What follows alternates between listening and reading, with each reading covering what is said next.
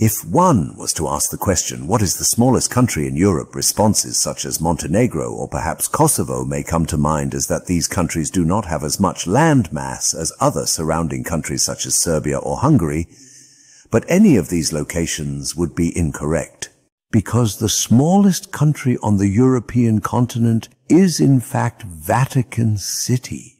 Most may think of the Vatican, which is the home of the Pope and many Catholic faithful, as being a part of Rome, Italy, but it is a completely separate entity not tied to any one country. It is situated on land that is within the boundaries of Italy, but it is not governed by them at all. It is a distinct territory under full ownership, exclusive dominion, and sovereign authority and jurisdiction. It has its own flag, as well as a coat of arms dating back centuries. The initial creation of the Vatican is said to be dated to the 8th century, when vast swaths of Italy were considered papal states, but the actual creation date is a bit on the murky side. The area known today as Vatican City was put in place in 1929, and it is the smallest state in the world, at only 121 acres. The Vatican has its own army, and entrances and exits are guarded by Swiss guards in full medieval regalia. The main constructions are built of stone and were in fact built by stone masons who were associated with the Knights Templar, whose association with the Church goes back many centuries.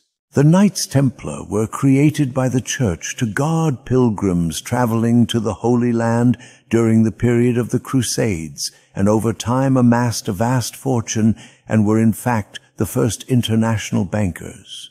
But it is not necessarily the history of the Vatican we are exploring today, but rather the secrets of the Vatican, and of those, some reaching back literally centuries. There are many to explore. Beneath the Vatican is a labyrinth of passages and storerooms housing some of the most closely guarded secrets known to man.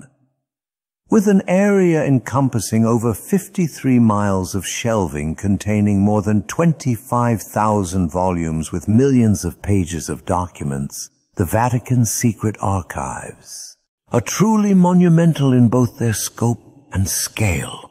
But a few examples of these many documents are items such as Henry VIII requesting a pre-nuptial agreement to the request by Michelangelo to be paid for his work on the Sistine Chapel, as well as the Chinon parchment, which completely absolves the Knights Templar of any wrongdoing with regard to their financial feud with the King of France, who had them all rounded up and either killed outright or imprisoned, and later burned at the stake, because the king owed them a vast sum of money, and rather than pay his debt, he had them all killed to remove this debt entirely. This historic event took place on Friday the 13th, and is the origin of the bad luck associated with that date. But of all the historic documents held within the archives of the Vatican, the most secretive, and perhaps the most mysterious, is not a document at all, but rather a device called the coronovisor. Imagine a device which is much similar to one's living room television, but instead of different channels to watch your favorite episode of Seinfeld reruns, you dial it in to view different episodes throughout history. Any point in history or any event in history can be viewed on this device, which is said to have a screen, much like a cathode ray tube television. The origins of this story date back to the 1950s, when Father Pellegrino Ernetti released a book chronicling this device's existence.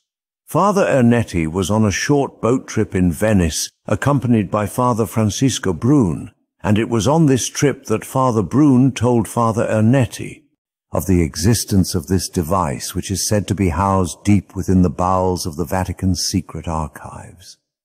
Neither of these men were prone to exaggeration, or to the telling of tall tales, as that each was a scholared man with many years of doctoral schooling under their respective belts, and Father Ernetti was, in fact, a Benedictine monk, amongst other things, so the creation of some tall tale regarding a device that could see through time seems rather suspect, to say the least. Over time, much criticism and blowback was directed towards both men in regards to this topic, but the Vatican itself has never once denied the existence of this device, and did in fact issue a statement in the 1980s saying that anyone caught using such a device as this would be excommunicated.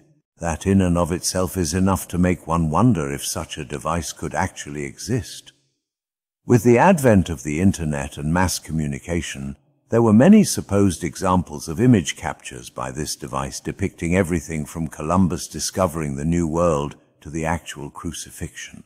Most who have viewed these examples say that they are nothing more than old recycled film clips from the early days of cinema, with one observer stating that the coronavisor needs a better antenna, if not a cable connection, to retrieve better images. But whatever one's view may be regarding this device, the fact remains that the Vatican has never denied its existence, and with the untold volumes of materials and items held within their secret archives, it is not beyond the realm of possibility that the Vatican could indeed have such a device. And just imagine if you could view things such as the birth of your parents, or the Neanderthal tribes making their way across the frozen land bridge to the North American continent, or the Polynesians sailing the vast Pacific Ocean and claiming new island lands for their people. Such visions would be absolutely wondrous. I would again like to thank you all for sharing this story with me, and please be sure to like and subscribe, as that this helps us a great deal. And I shall see you next time. This is Professor Poppycock, signing off.